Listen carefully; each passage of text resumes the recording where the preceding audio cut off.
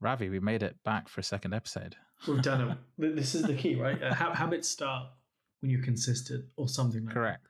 Correct. Third episode, then we can call it a habit, right? Yeah. How have you been? It's been a busy old couple of weeks, right? It has, yeah. So I got back from the Tableau conference on Friday night. Right. It's a long trip. I think 11 hours flight from San Diego to London, and then the trip from London to Manchester.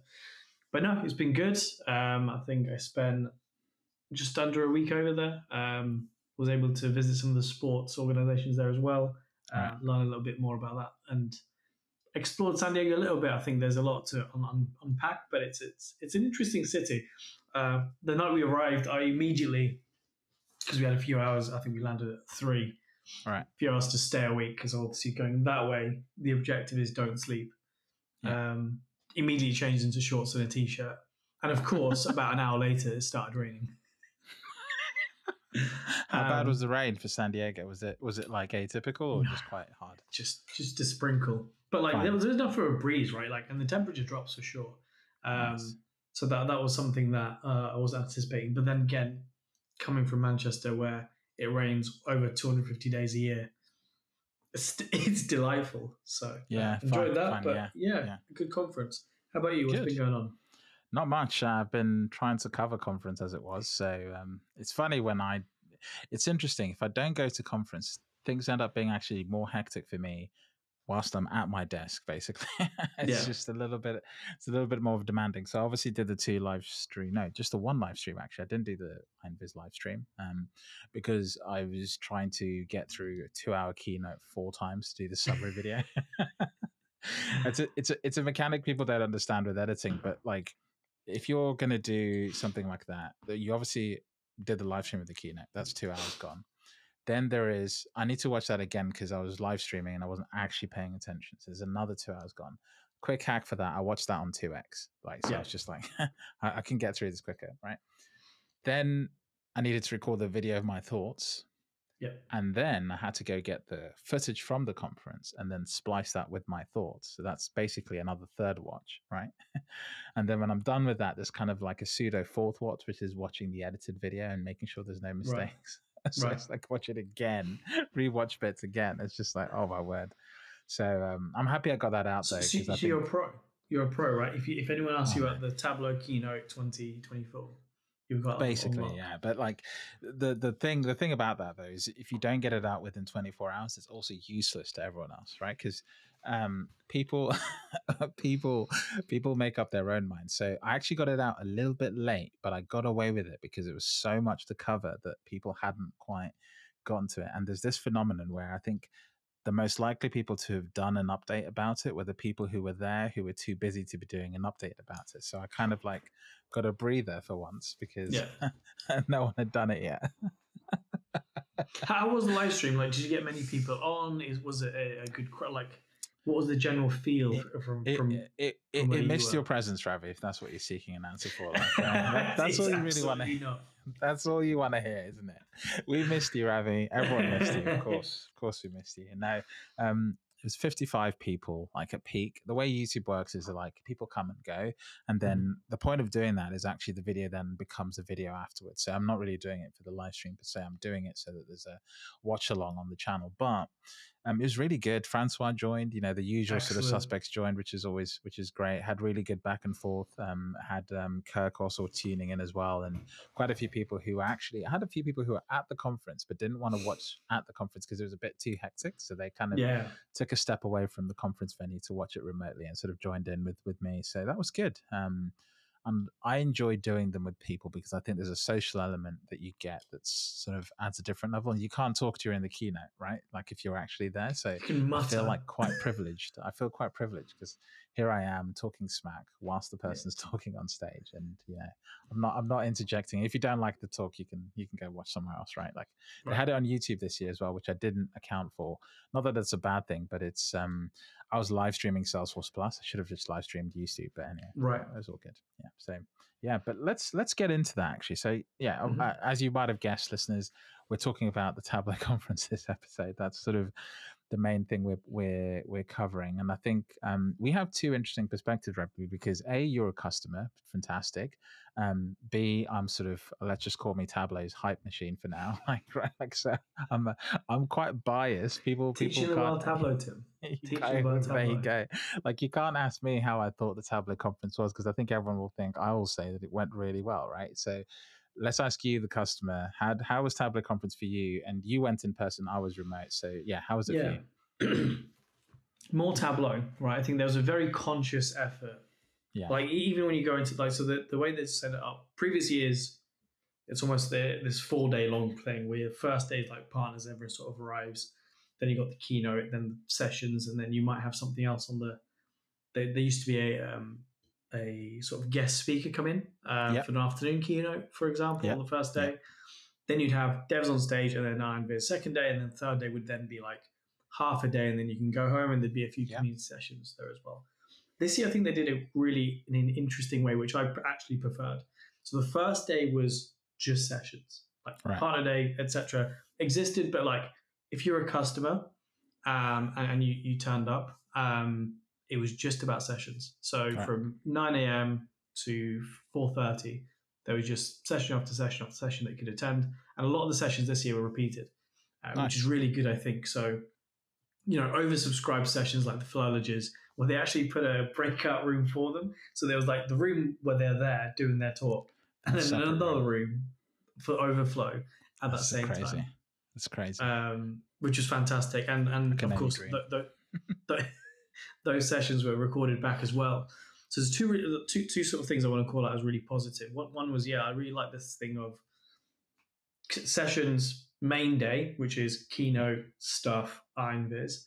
And then the final day is as normal, again, ran for the full day.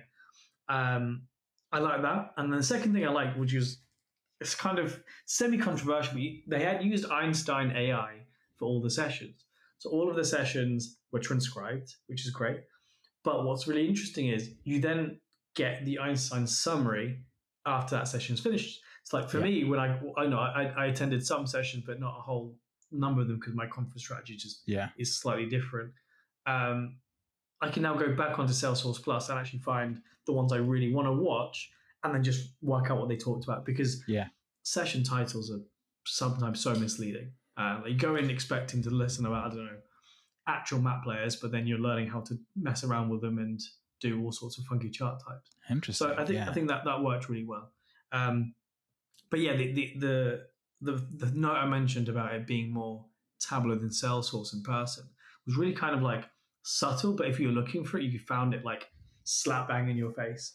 The grassy features gone. Salesforce has had their own little corner, and the animals were around, but like, again, not in your face. There was a corner in the data village which is only the connections between Salesforce and Tableau. So if you wanted to learn more about MuleSoft and Tableau, go over there. If you want to learn more about the Salesforce Data Cloud and the SFTC connector and all the improvements they're making between to integrate them closer, there's an entire section dedicated to that. But if you're a Tableau purist, you could just sort of like avoid that area and still feel happy. And I think that kept a lot of the folks who almost are allergic, I'd say, to Tableau. I'm kind of like repulsed by the Salesforce brand, I'd like to say. I'm very non-PC about it. Yeah, there is this sort of just like it's not childish, but it's it's this thing that is like naive. Is that the word? Maybe. No. It's this sort of like instant repulsion because it's not Tableau, right? Like it's essentially that, and it's tribal fandom, right? Like in football, you see this in football, soccer a lot, right? Where as an Ipswich Town fan, team that just got promoted to the Premier League. Thank you very much. Did they get promoted? They did. Oh my word! How did I miss that? Do you know what this means? Go on. Arsenal are going to be playing a football game 20 minutes from my home at some point next year. There we go. Reality Ravi, send me hits. an Ipswich shirt. I'm coming an Ipswich fan just so I can see an Arsenal match. Can I get on the Ipswich season ticket list at short notice? Surely not. I mean, absolutely not. It's not going to happen. But like, as an Ipswich fan, anything, obviously East Anglia, which is where you live, Tim, now. Yeah. East Anglia has like the tribal fans of Ipswich and tribal fans of Norwich. Like anything yellow and green, I'm repulsed by. For no good reason.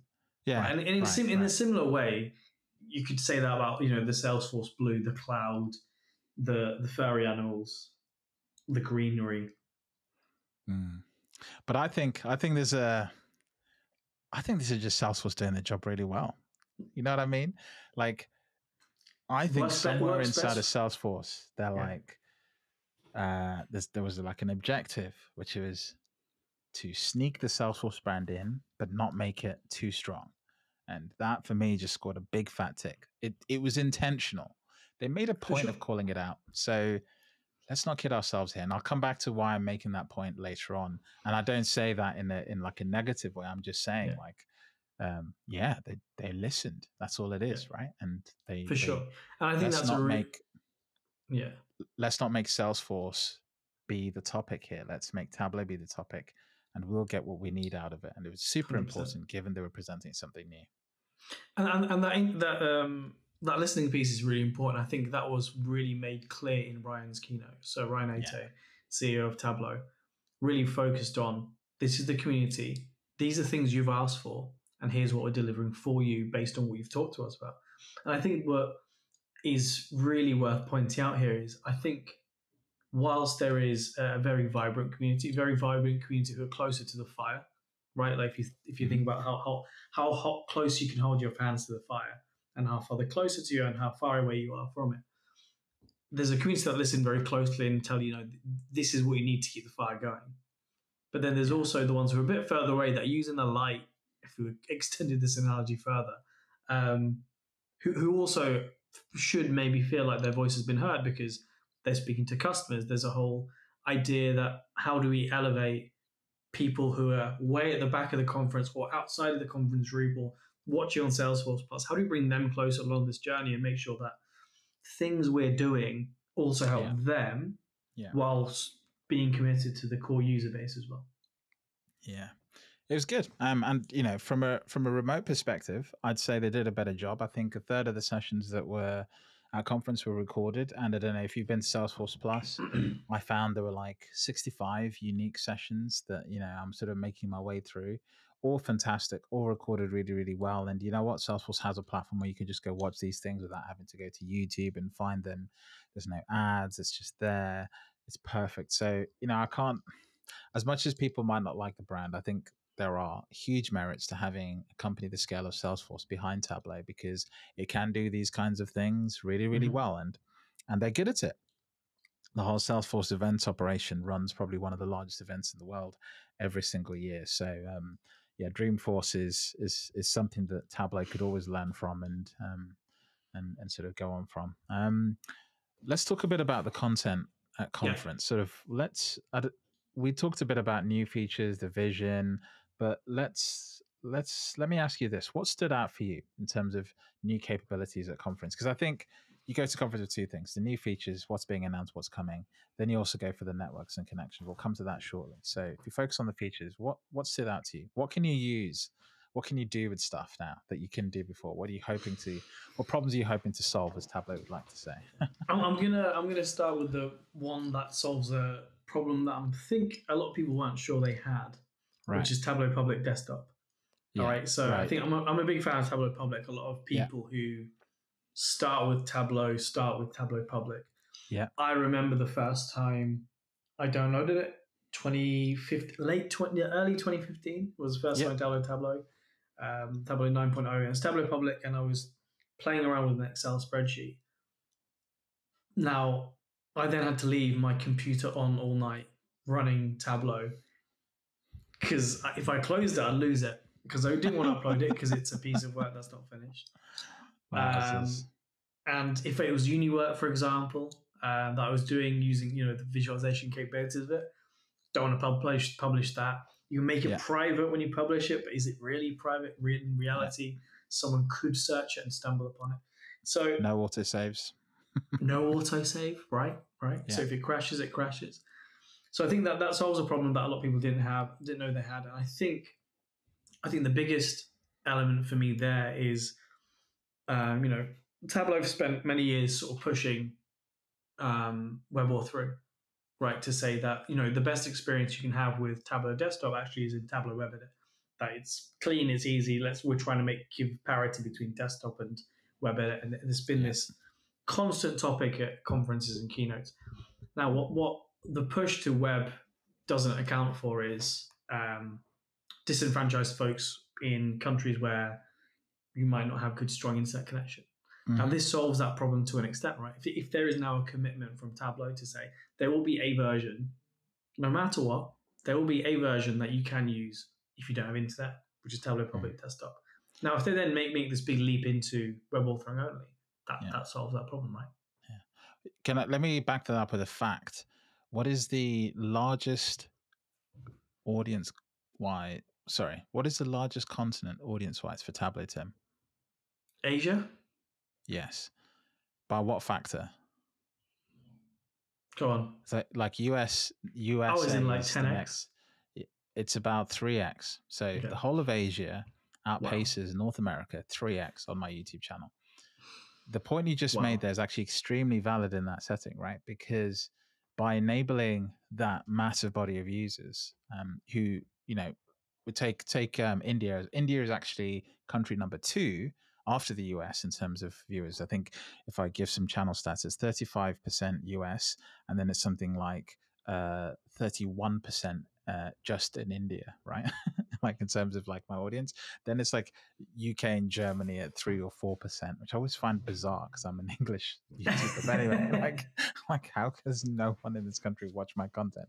But anyway, what that tells you is actually that problem you just highlighted is bigger than you think, because a lot of the places where Tableau is used, not necessarily bought, where it's used in outsourced teams around the world, they need access not just to use Tableau, but to learn Tableau. They need to be able to prototype and 100%. execute things without having to worry about licenses. And this has just probably enabled that audience. And that audience has typically turned to Power BI for the very reason that it just exists instead of Office 365. They already have access to it. And it's familiar.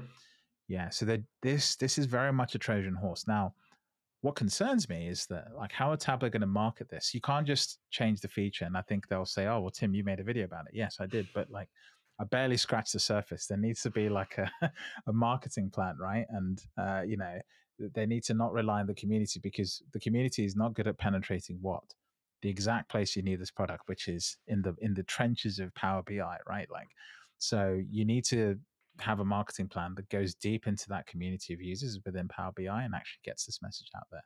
Otherwise, it's kind of, you've not actually had any real impact on the capability. But anyway, I'll cut you short on that one. Karen. Yeah. No, that was it. That was it. It's really exciting for me, I think, as we get involved. My other top 2 features, which I'm sure that we'll cover in depth as well. I'm going to talk about cross data source joins between Tableau data sources. Yeah. So being able to create published data sources, between published data sources. The official term for it is composable data sources, right? Composable data sources. Not the same as shared dimensions. So shared dimension is a prerequisite of composable data sources. Oh my God, this is about to get so hard to explain to people. Yeah, I mean, and this was the other sort of like, there's a clear marketing problem, right? Like, I was talking to that. Jeez, like there was what was it? It was table extensions. I ended up talking to a product manager, Thomas and Hahn, who should absolutely get on this podcast. Yes. We don't want to leave Tableau though, so let's not do that. Yeah, there we go. The curse continues. So I was talking to him about like a problem I had with Databricks connection, for example, and the fact that we wanted to do something interesting with Databricks that we're not sure if we can do. And he's like, but that's why we create table extensions. I was like, sorry, this is probably me being incredibly naive and sort of glossing over, and when someone started talking about table extensions, me sort of zoning off. But I didn't even know that was what table extensions did, right? Like when someone says table extensions to me, I'm like, oh, right, cool. So conditional formatting just got a bit easier. Like in that. No. Yeah. Oh, God. Yeah. If I watched your video, Tim, I could maybe would know Ravi, this. what can I say? Like, come on. if you just hit subscribe and just drip feed my content, you'd know this. You'd know this, Ravi. Oh my God. Anyway, no, 100% agree with you. Table extensions, not to confuse with table calculations, not to be confused with dashboard extensions, not to be confused with analytical extensions, but they all kind of operate like all the same problem space. Like we have this with AI, like Tableau coming out with Tableau AI, and then there's Einstein, and there's Einstein Copilot, and there's Tableau, like just so many terms. And what sometimes it feels like is different teams have what are like project names. Project names go to marketing as disparate things. Marketing comes back and says, that's what you're going to call it. But none of those people, I'm sure Seemingly. they do. Sorry, this is such a bad assumption. It appears that there is no oversight over all of that. A bit like Apple, where Apple comes up with lots of marketing names, but when they say XDR, it means a very specific thing. When they say Air, it means a very specific thing. When they say Pro, it means a very specific thing. But that is kind of what's needed here, right? This is a tangent, but they've changed what Air means, right? Like what Air used to mean is the thinnest, lightest device. Possible product. It's no actually longer that, yeah. It means light, but LITE, rather than light as in weight, right? It is Pro Light, as in it's bringing the Pro features to everyday people at a lower price point than Pro. And then if it's just the product name, oh my God, I can't believe it. We should just run off into like a tech segment. But okay, let me just break this down because I just finally got this podcast 3 days ago. Right, true. So when Apple names a product, if it's just a product like the iPhone, that is basically the vanilla product, right? If it's an Air, the way to think of it is it's last year's Pro features brought down to a price point in between the normal product and the Pro product. So it goes, which would be the SE, I guess, or SE only applies to the phone range, but yes, right. But it's the equivalent of the SE because the iPhone doesn't have an Air version, right? No. So the SE and the Air occupy the same space. Oh God, yeah. And so they have this sort of demarcation, but in laptops and in sort of the technology, they have all of these like Face ID, like that's a brand name, like Touch ID, that's a brand name, right? They have things like Airport. XDR, HDR, Airport, MagSafe, like that means a specific thing, not actual names of anything. Yeah, just so Tableau have this problem, and I think it's just because of 20 years of legacy. This is what's happened. But there is this discoverability problem, and I think one of the features they showcased, Einstein Copilot, actually aims to solve that, and it's a very, very nice touch because I think it will help pull some of this knowledge forward. It will help you sort of realize that, hey, this is something you could be doing with this, and just out of curiosity, people will be using that capability and going and sort of trying it. For everyone's benefit, table extensions, I'll just explain this now because we just spent 5 minutes talking about it, not actually explaining it. So table extensions is a capability in Tableau that at the point of connection, so the way to think of this, when you're connecting to your data source, you're able to bring in, let's say, a logical model. Let's just say this is one of those squares in the connection window. And in that square, you can call a third-party application via R or Python, and it makes that call as it's processing the data. So this is different because it's done at a specific point in the rendering engine. So it can be done at the point of connection to the data source. So let's say go get weather data for these locations at the point you're refreshing the data. And it can also be done at the point of aggregation. So there's two places it can actually happen. If live, exactly. And so there's a really useful benefit in those two places. And the reason it's called a table extension is purely because you're bringing in a table of data into the connection window, and that is essentially allowing you to go and compute something. Not the same as what most people think tables are, which is exactly what you thought, like tables in an actual table. Format. The category that Tableau takes the piss out of, right? Yeah. Oh my word. So yeah. But yes, anyway, composable data sources. Yeah. Composable data sources. I think this. My initial reaction and feedback was this will probably change how I think about how we set up our Tableau Server data sources, because suddenly I'm able to have a live connection that is able to compose published data sources together, and that means I'm only refreshing one table, because we have to refresh our data because sometimes in some cases it's just too big. But I'm able to now use that one extract published data source in many different areas and not have to refresh A and B and C and D and E. in order to get the beautiful, it creates a table of specific extracts, right? And would you say you are using relationships as effectively as you could be? We're not using them at all because it's. Well, sorry, You're still joining data, Ravi.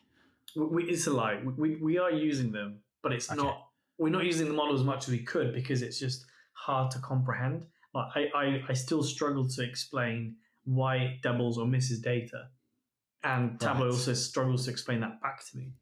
100% valid. Yeah, 100% valid. I'll give you which that. is another thing that Thomas has explained to me about 3 times whenever I brought this exact issue up. He's like, "Oh, but it's just this." We should definitely get him on. Yeah. To explain this in his words. I have to be tight-lipped because I've talked to Thomas about this exact problem, and so for that reason, I can't say anything. Like, what I'll say is this: for a long time, I was always sat here going, "Why can't Tableau just do this to help make this easier?" And I spent an hour talking to Thomas, and I realized, okay, I've just been schooled here by someone who knows a lot more about this than I do. Whatever Thomas is working on, he is way ahead of whatever you're thinking of, and like it's a harder problem than you know, for lots of good reasons. And published data sources is actually one of the things that took a while to solve because they had to do the data model first, I guess. They had to do the data model, but then they also had to solve composable data sets and relationship, because then you fall into this trap of being able to bring in 2 published data sources that refer to the same asset. And if you don't fix that, you can have what is like basically a never-ending cycle between tables. Self-reference, yeah, exactly. So you have to solve that problem with shared dimensions. So number 3 for me is viz extensions, which is just going to change the game. Yeah, right? Like, here's the thing with that: viz extensions, ability to add new charts to Tableau, done, simple. Specifically, an API that allows developers to add that capability. Okay, great, simple. Here's the thing: as a company, are you going to use the Tableau Exchange to give you those features? Or is there a world where actually something that no one, I think, took away from the sessions was you might pay someone to build your own set of bespoke visualizations to solve very specific problems within your context that actually are very valuable for you to do? Now, to me, that latter one is actually incredibly way more useful. valuable. Yeah, way exactly. More valuable. No one's talking about it. Conversations I've already begun to have, right? Yeah, exactly. Get a web developer in, get like a D3 library as a reference that you've seen, and just describe the chart types you want and how you want it to interact with Tableau. Bring it into your world, and then that narrative that someone has been asking you for years is suddenly possible with a single data source rather than having to do scaffolds and all of this stuff, right? And in my particular world, this is probably the single biggest exciting thing that's happened, because in my world, we're using a business intelligence software to solve football intelligence problems, which are just different, right? Like, huge, in order to create in order to create a pass map, you need a very specific data structure, a very specific set of dimensions, a very specific size of data, a very specific width of data, a very specific setup on your page that we've got a guide for this, right? Like, to say, for a user to build this themselves, you need to do this, and then you do this pitch map, and you do this one, and then you do this. Like, it's a step-by-step guide. Imagine if you just take the X and Y's, and it's just in the format that we get from the data provider, and it's able to take that row by row and just be like, yeah, cool, I can deal with this because I'm just doing everything on the fly as you require it. And the thing that takes longer is Tableau computing calculations, Tableau rendering in VizQL. And you're suddenly like, what if we just didn't use VizQL? Let's take that out. Yeah. Let's plug in JS, and suddenly you're flying. And the bit that excites me is, and I think this is again another thought that I'm not seeing people have yet with this, which is, well, it doesn't have to show a chart. You know what I mean? Exactly. And that's my world, right? That's our world. What if instead of a chart you had I don't know, there've been use cases in the past in sports where people have wanted to be able to map telemetry onto let's say a golf swing. Let's say you got a golfer playing golf, they're going to swing a golf club, right? And you've got sensors on them and you're measuring different things. Yeah. Imagine being able to augment their golf swing with data. And what you're seeing is not a chart, it's actually the video. And all you're doing is dragging what you need to onto dimensions to pull up the video. F1 Labs. Yeah. Exactly. Like bespoke visualizations for bespoke narratives. And all you're doing is using the Tableau sort of platform as a vessel rather than as like a thing. And this is where you suddenly might end up seeing Tableau become the platform they thought they were 4 years ago, right? Like where you're trying 100%. To bring things closer together 100%. By understanding that where Tableau eats isn't necessarily complex chart types. It's not the calculations. Where it eats is it's the best visual exploration tool out there. Like it is the easiest place to explore your data, fail fast, and get an understanding of the contours of your data before deciding what you want to do with it. And it's just incredibly easy to build charts in. Yeah. And repeatedly build charts in. And I think that those are the almost 3 key pillars. Now, is it the best to use for Sankey charts? Is it the best for a chord diagram, for a sunburst, for a numerate amount of charts? No. But suddenly it could be because someone who can just code it up for you. Yeah. The one of the things I thought of is like imagine a website like The Pudding creating a viz extension for all their stories, right? And then letting you use their narrative storytelling approach within Tableau. That's just, they've done the web development already. All they need to do is put marks and shelves and color, and you're off to the races. Suddenly you're making their visits using their stores. And finally, you almost get this nice area where if you're a Tableau product dev or PM, and you're just like, okay, cool, we've got all these chart types that people are asking for. You know what? Build it yourself, or let the community build it. 100%. And then if it's good enough, we'll also take it on and build it. And we'll Sherlock it. Exactly. Oh God, absolutely. You'll do what Apple do to every single app, right? Like the journaling app and day one. Eventually, yeah. The final thing I think I'll call out is the what's it called? Shared dimensions. And then this is one of those things where how do I explain this to people? Shared dimensions, and specifically what's coming in 24.2, which is almost like a preamble for then what's coming in 24.3, right?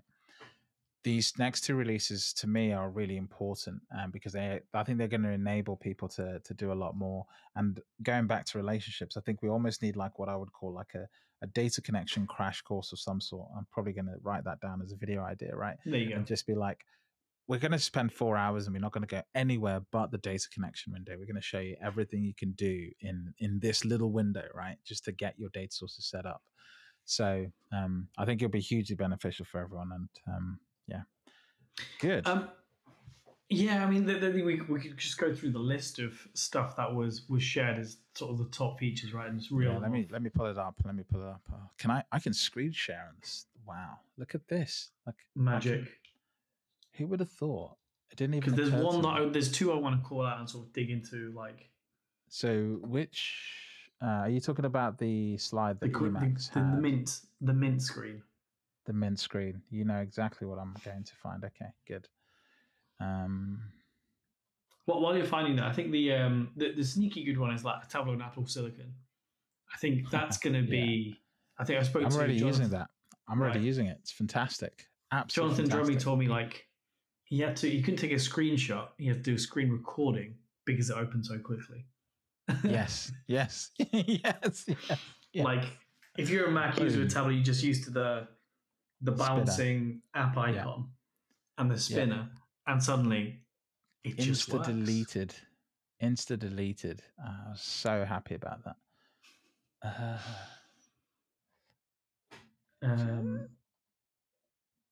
Oh man, where is? You know what it is? It's on WhatsApp, actually. Have you got it on WhatsApp? Okay, cool. It's in Data Farm Sample Sideliners chat. Of course, a little side chat with Mark. What I have done here. Hold on, I have to edit this bit a little bit. Yeah. Or maybe not. Just keep it in. Save me some effort. Here we go. Got it. I shared it with you even on there. Wow. Yeah, exactly. That's me who's sharing it. You definitely gotta add it in the section. I think the one area is the Microsoft getting closer to Microsoft. I don't think anyone saw this happening, right? Like on one side, you're sort of like, but competing on Power this was BI. obvious. This was obvious to me. Like, you have to. You have to. You have to. You don't have a choice. Like, look at Microsoft getting slapped on the wrist by the EU and the American justice system for having a monopoly by basically bundling in Teams into people's contracts, right? Like, and you know what they're doing going forward? They've said, actually, yeah, that's probably a good idea. Yeah, we shouldn't have done that. What are they doing? They're saying going forward, new customers have to pay a separate price for Teams. That's great for their revenue, isn't it? Well, what a coincidence. But they're not saying anything about the 76 billion customers they already have historically. So this is the slide we're talking about here. So I'm sharing the screen now. So it'll be available in the video pod. If you're looking at the if you're listening on the podcasting app, I will do my very best to put a link to this of some sort to this image in the show notes so you can have a look.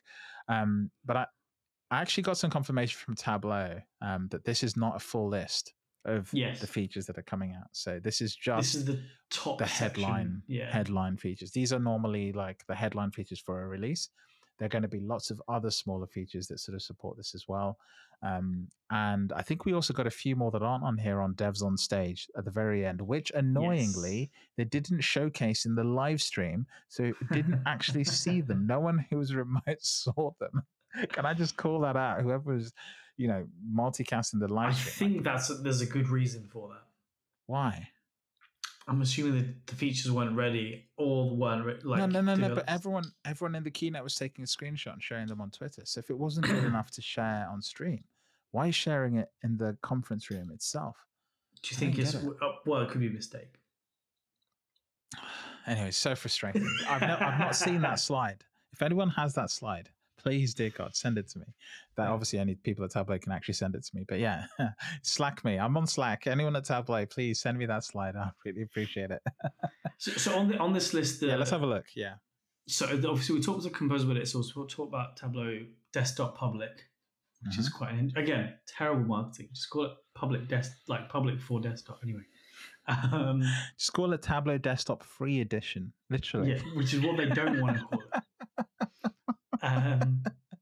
So you see how I had to spell it out in my post, right? Like I was like, what does actually mean is it desktop free-ish, to borrow some of their marketing terms. That will never leave them.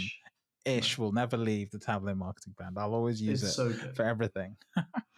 But the VisQL data service API is another really interesting idea, right? Like, so it's old. It's old. It's been around for a while, so we're having it released. Keynote. Yeah. But again, I'm interested to see what the community do with that, right? So, like, imagine you could use the way of rendering Tableau, but with not Tableau, right? Like, that's effectively there is a world. There's a realistic world where you could use everything up until the data source from Tableau, and everything beyond there in your own application or third-party setup, even a mobile phone app. There is also another world where you can do the exact opposite, right? You can actually, no, strictly speaking, that's not true because you don't have a way of just using the charting capabilities. Yeah. Or actually, do you? There might be.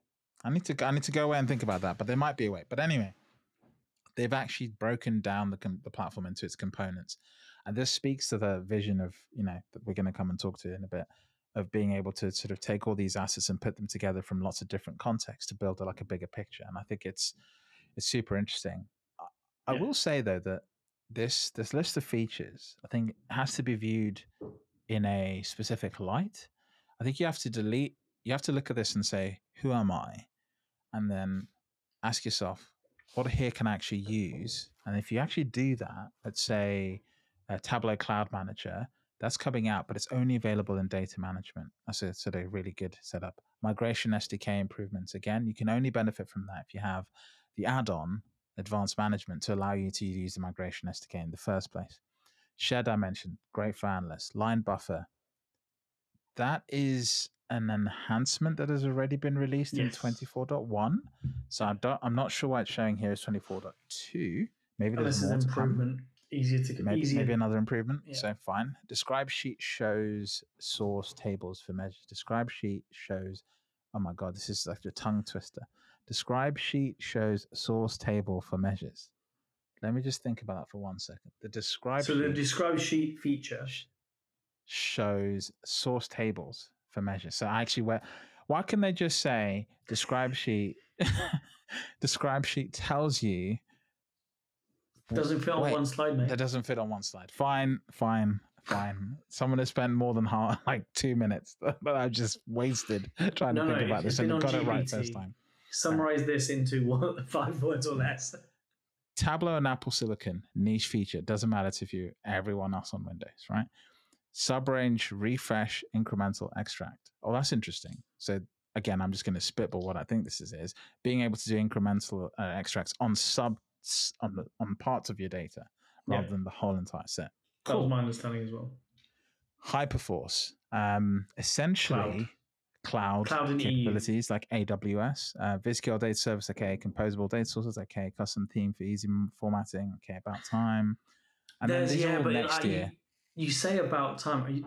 The extent of this hasn't really been properly tested, has it? Like, I've not seen it in betas. I really want to understand how much you can really format. Everyone saw this as templates. Let me be absolutely clear here. Let's just get this absolutely straight. Whatever you think it is, it's not. Okay. The way Tableau rolls out, and I'm just going to go off on a tangent here and just say this again and again and again, because it kind of frustrates me a little bit. When Tableau do a new feature, they never knock it out of the park on the first release. That's not a shade. That's not me saying, hey, Tableau, don't understand how to listen to people. No. They always phase in improvements. There's not been a feature in the last 5 years just turned up out of nowhere, other than Tableau for Apple Silicon, that hasn't been previously tested, right? Like, you know what I mean? And it's always come out in bits. Data model, the virtual connections. Yeah. They've always had, here's an initial set. We'll let you do fonts and titles. Then in the next release, we'll add something else to that. And then in the next release, we'll add more to that. So in 3 years and 2 years, yes, we might actually be sitting at something we call templates. That is the vision. But for now, it's probably just going to be titles and colors, and that's fine. Yeah, and that's why I made that point, because I don't want people to get their hopes up and then dunk on it on day one, because what that does is it dunks on the product developers who are doing really good work and have a roadmap, because that's how features are developed, to kind of sort of flesh these out. Resource monitoring, again, you need the add-on. Private link for AWS, probably need the add-on. Public profile page, custom ordering. That's Tableau Public. That's folders. Yeah. So a lot here that's not sort of really, as you say, sort of well thought through, but sorry, not well thought through. I didn't say that for clarity. That's a bad turn of phrase. I was thinking what I was saying it's not well thought through. What I meant that there's a lot of features on here that don't apply to everyone, and therefore when you see this list, you can't just look at it and say, oh, it's all for me. There are things for different. And that's how you should look at every feature in every product that you consume. Like, not everything is for you. Yeah. The other thing in this is that obviously Server doesn't get an update in 24.3, so there will never be anything in that year. It's only not 2 a year, every other release. There's some years where there's only one release. So here's the kicker. Next year, you'll get something in January and then nothing until the very end of the year. Right? And then, which is fine. Again, as a server admin, and then in 26, you'll only get the 0.2 release. So this 0.2 this year is the only release this year for server, the only one, right? Grand. So I think it's fine for server. People will say it's not, but hey, so we can go there. Let's talking of which, let's move on to the vision. Yeah. Now, I have a big question, because you were in the room. Do you want to start sharing? Yes, good shout. You were in the room, and I just literally this morning, before I started work, recorded my reaction to this section of the keynote. And my hunch was that the room was quiet and wasn't as hyped as some of the Salesforce staff who were hyping it up in real time as it was happening. Like, how did it land in the room? Because I thought it was off a little bit, as in the room didn't know how to take this announcement. So what was your read of it as you were there? So this is the fourth wave of analytics, right? Yeah, exactly. Yeah, cold. But I think it's not something you can get hyped about, right? Like, if you're really honest, like thinking about a concept of here's where we were and here's where we are, it's like, yeah, let's keep going, guys. Like, you're not going to go crazy for... It's kind of your job, right? As Tableau. Right. Like, you want to tell me the trends? Tell me the trends then. And tell me what you're doing to keep up with the trends, which is effectively what it was. It's this like centerpiece. Now, the probable killer is no one really talked about it. Right, like it made a lot of sense. It made a lot of sense. I'd follow it. Like, yeah, cool. Yeah, makes sense. Yeah, yeah, this is a good theory. This is a good vision. Yeah. Now what? And then you almost follow it up with here's what we're doing towards it, which is the product and the features and the almost trying to hit on the same notes, which is fine. But yeah, no, I didn't hear it mentioned once again. At the same time, a software vendor's keynotes have journalists in the room who are going to write about Tableau at their customer conference, and this is what they talked about. Yeah. I walked away with a slightly different take, having watched it now 5 times. And I only arrived at this take like after the 3rd watch, where I was like, wait a minute. So the first issue I had with it is, hey, actually, we've been working at this for quite some time. We're only just about to show it to you. And by the way, we're going to announce it at Dreamforce. So actually, we need your feedback. So actually, can you sign up today and use it? Like, you know what I mean? There's this sort of slow, like, you know, revelation of how far down the thought process they are. And it did feel like they're bringing us on a little bit late. And I don't think that's intentional. I think it's just the way the cookie is crumbled on this particular thing. They've definitely arrived at like Tableau. And let me be absolutely fair and crystal clear on this. Salesforce inherited a company that had a backlog that was probably as monumental and as long as the history of features that Tableau's announced. The ideas for them? Yeah, like the list of features deployed and the backlog was exactly the same length. And so I think Salesforce took a long, hard look at the backlog and thought, right, the only real way to kind of make any of this even achievable is to start from scratch. So I think this is absolutely a valid approach. It's the only way you're going to solve some of these bigger challenges properly. But there's one big but. On the 4th watch, I suddenly had a uh-oh moment, which is Salesforce trying to rebrand Tableau as a squarely Salesforce 360 product, right?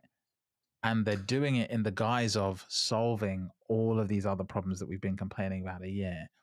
And in doing that, moving it into the platform. So by moving it, what I'm meaning is the Chrome and the way you experience it will be in the Salesforce 360 rather than being where it's inherently been in, which is a separate product. I'd say you're about 3 years too late on that take. Like, if you'd asked me this after TC 21 or maybe 22, yeah, I would have been like, yeah, maybe. It feels like it, like they're showing the wheel and it's like the analytics part of the wheel and all of this stuff, and it's like suddenly like all you're seeing is like Salesforce demos and how it integrates well into Salesforce and the Salesforce connectors getting better. So I think maybe then. Yeah. However, I think it's building the foundations while servicing that at the same time. So I don't think you're wrong.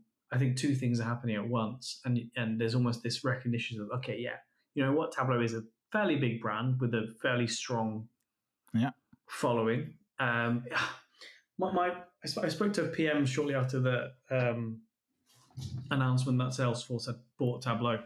Yeah, and I remember them saying, like, you know what, like, a lot of people are sort of concerned, you know, that we're going to get swallowed up into this big company, just be part of, like, you know, they look at MuleSoft as the most recent and most obvious.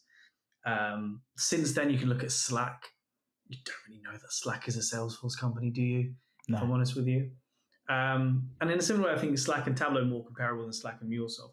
But his sort of viewpoint was, well, what this really means for if you're a dev or a PM or someone who's working on the software side rather than the marketing side or the business side or the sales side is suddenly features, ideas, things you might have wanted to do that after a bad sales cycle, 1 quarter, Never chance. would have been defunded, suddenly are like, well, Here's it's a roadmap. okay. Yeah. Like, we have a roadmap, let's stick to it. We're making the right way forward, right? And I think this is almost what they've done. And I kind of understand why they started off with the Salesforce parts first. Like, if you're selling this product as part of a Salesforce suite, and then it's not very good at connecting to your data, it's like, well, this is a bit embarrassing. Yeah. But now it's almost this, cool, we're okay with where we are now, but we're going to have a bunch of people continuing to deal with that. Mm-hmm. Now let's go back to what this is. Now, the last couple of years, we've been listening to our community, our customers, our people, to understand what they really want. And they want to look at all these forum ideas, as you just talked about. Just get through them. Get through dynamic parameters. Like, give us the ability to compose data sources between two published data sources. Right? Like, these things are coming. Like, supercharged Tableau Public. This was one of the requests that I had. Like, Tableau Public is the best learning platform out there, and something that's really good. Huge brand. It's a great brand, and now there's already a great Trailhead like walkthrough on like a Trailhead mix, I guess. Training thing on Trailhead, Salesforce's platform, that is fantastic for you starting with Tableau. So like you're starting to see this thing where the value of a brand as big as Salesforce, you're getting there. Like, it's really moving in the right direction. And I'm going to say it's moving in the right direction. I'm not saying we're there. I don't think we're you never get close there for a Tableau's product as big as Tableau, right? The goalposts are always moving forward, and you kind of continuously trying to score in it, right?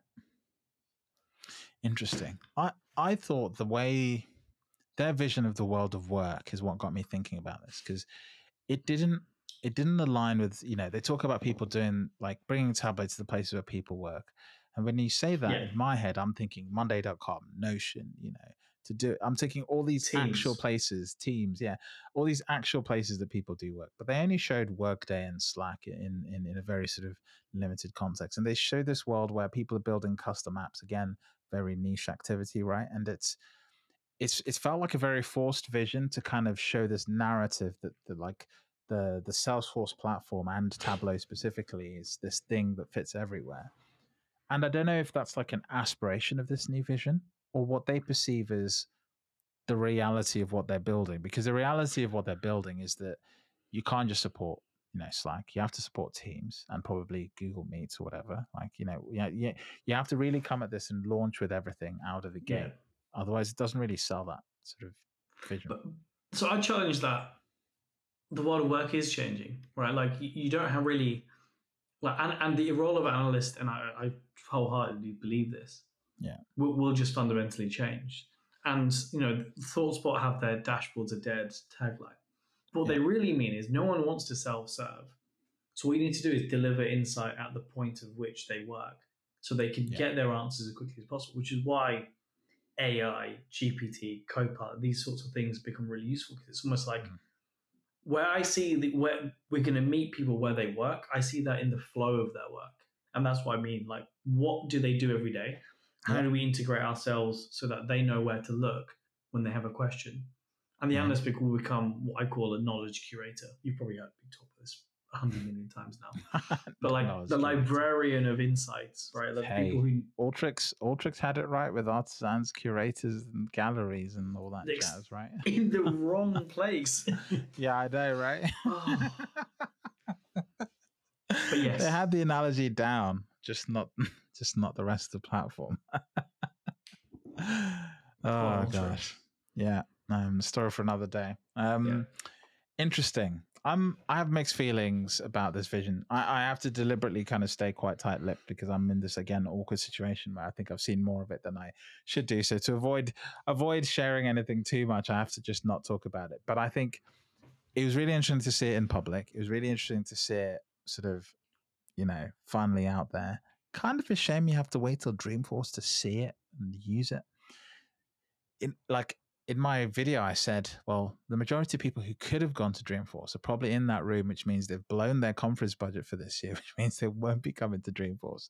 But thanks to the 35% discount, that might help alleviate that problem. The other thing is, why Dreamforce? Why? Like, that's only 2 like 3 months away. So you're saying 12 weeks for feedback on something you've been working on for how long? Like, it's a really tight turnaround. To use an Apple analogy, do you announce the new Mac OS at WWDC, or do you do it at a Mac event?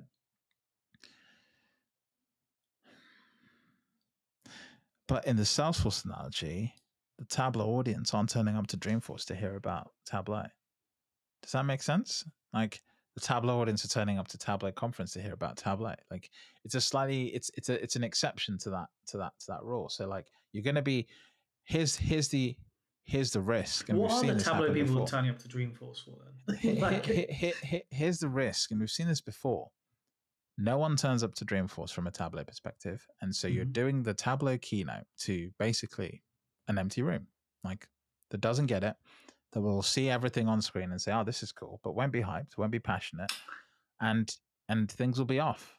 And it's not going to resonate with the Salesforce crowd as strongly as it's going to resonate with the Tableau audience, whether it's good or bad, right? Like, now imagine that keynote is full of customers, not community members, not the front 20 rows actual of customers, yeah. Not real ambassadors, customers. No one that's in recognition program. And then imagine if they go nuts for it.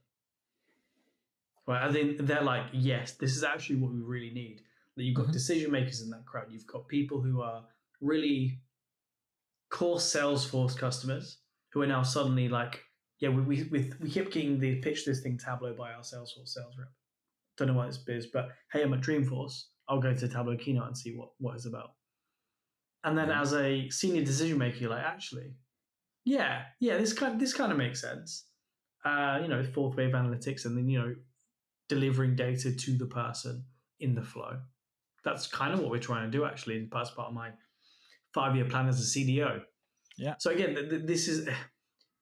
you make a good point, but I think you're more likely to you'll get honest feedback from the Tableau conference. Let me be clear. No CDO is going to the Tableau keynote.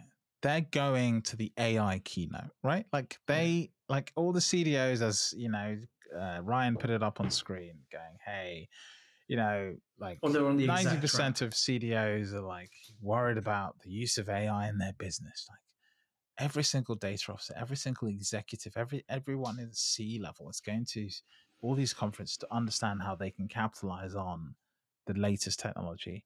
They don't see Tableau as part of that narrative, not yet. They haven't seen anything to show them that Tableau is that part of that leading edge narrative, right? Yeah. And so I just think, like, in a session, in a conference that's full with competition of things you can go to and do, like, it's just a hard ask. But yeah, maybe I'm being skeptical. Maybe we need to wait and see, as it were. Yeah, anyway. Yeah. There you go. When Dreamforce comes around, we can do a little debrief for that one as well. Yeah. Right. Let's spend another 5 minutes closing off. But first, I'm going to ask you a tough question. Out of 10, what would you give the Tableau conference? You know what? I'd say overall, this one was an 8 or 9. I think my best experience was New Orleans. Mm-hmm. I think the only thing that got New Orleans a 9, not a 10, was the size of the convention center. Right.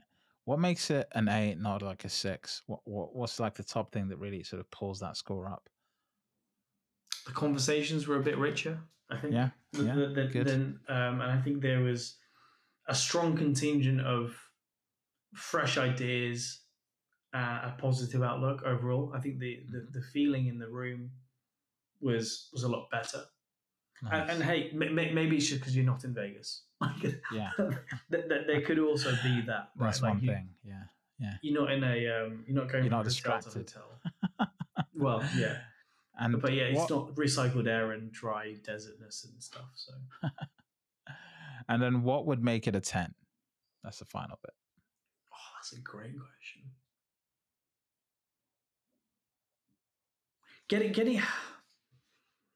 Giving devs a bit more of a spotlight. Like there was almost this feeling of half the room, and again, this is something you probably didn't spot it in person. Is devs on stage was great, but because the keynote overran and people wanted to get to sessions, and make sure you got there. People started leaving. Yeah, I saw that on the screen. It was. Yeah. I saw someone walking past. I was like, "Come on!" I was like, "Sit down." At a rate of on knots. Stage. At a rate of knots, like the keynote ends, and I look behind me, like, "Whoa, this room was very full," and now it's very empty.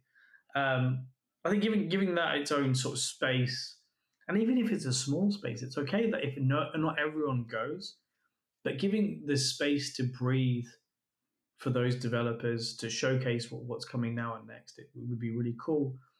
And it doesn't need to be long. But I think it needs its own space to sort of allow for demos, and then almost if that rolls then into really nicely, like, and then over here, if you then stay in this keynote room, we have some demo stations to give you immediate feedback and thoughts to the other people to stay. Yeah, exactly. Make staying like privilege, exclusive, like a privilege. And I think that worked really well. Other than that usual stuff, like I'm a vegetarian. I was going across the street for tacos, which isn't an issue, but when you're having the same salad 3 days in a row, it's not good. No. Interesting. But again, these are just like conference snags. Impossible to solve. Perfect conference does not exist apart from maybe a concert. No. But it was good. Like the layout of Data Village, it was easy to get around to rooms. Sessions were well managed. I didn't ever feel like I couldn't get into a session that I didn't expect to be overbooked or anything like that. The app was really good. Like I actually quite liked using the Salesforce events. Great app by the looks of things. So great very feedback. positive. Great feedback. I'd give it a 7 out of 10 from a remote perspective, because I think they did more of an effort than last year. Last year I would have given it a 5 or a 6. But this year it's a strong 7, because like 30% of the sessions, i.e. the sessions you actually want to watch and need to watch, like if you were to miss anything, those 50 sessions they picked felt like the ones you didn't want to miss.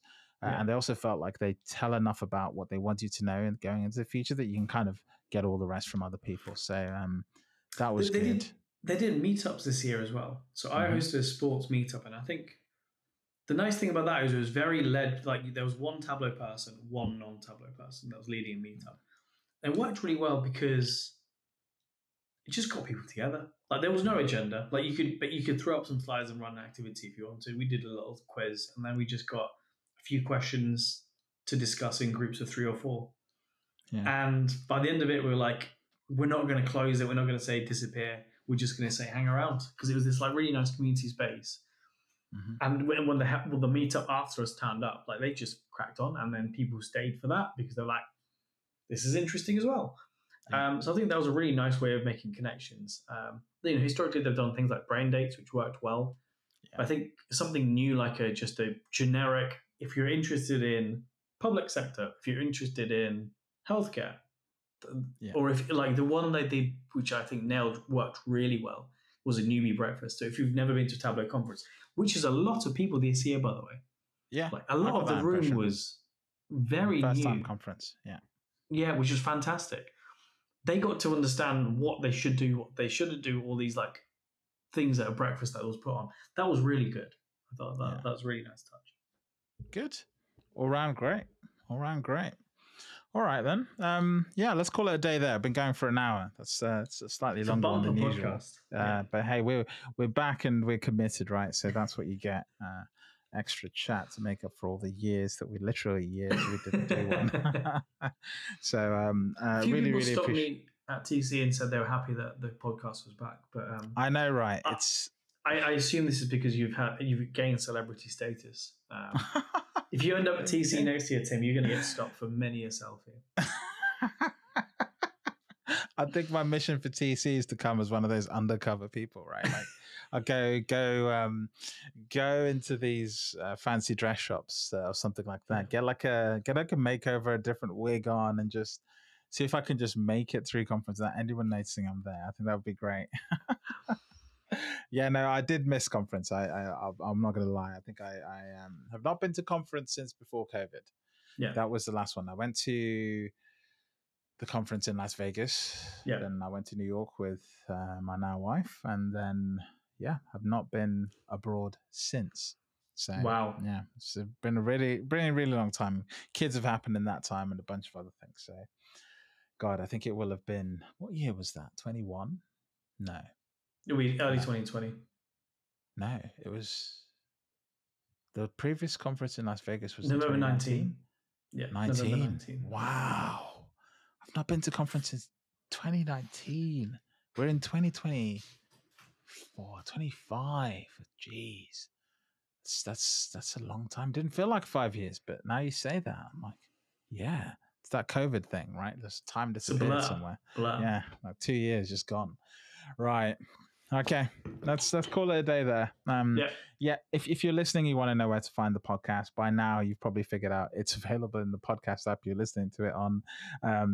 Also on YouTube, we've had 300 people listen to our episodes. So YouTube went from nothing to being the biggest platform we've got an audience on. So that is immediate upgrade. So thank you to everyone watching on YouTube. If you want to sort of ask questions, by all means do so in the comments. We'll both be sort of checking it out there, and yeah, we'll catch you in a couple of weeks for the next one. Thanks for listening. I'll see you soon. Take care.